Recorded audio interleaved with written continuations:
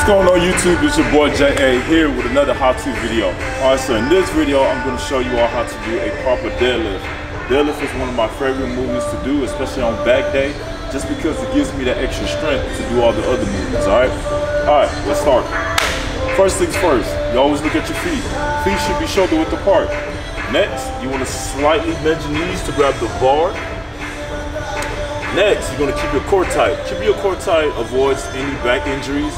You always want to be secure, and when you keep your core tight, it helps you feel secure in the right position. Alright, next up, raise your chest up while rolling your shoulders back, alright? Look up.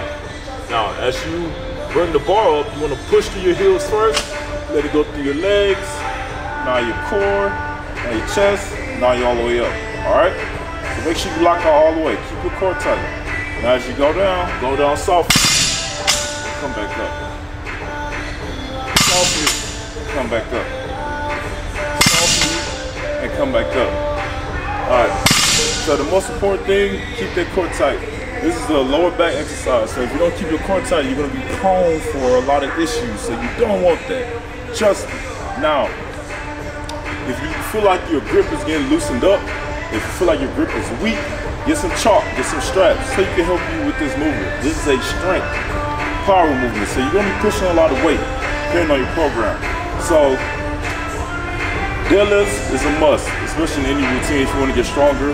Try it, do it, let me know what you think. Alright, I appreciate y'all for watching this video.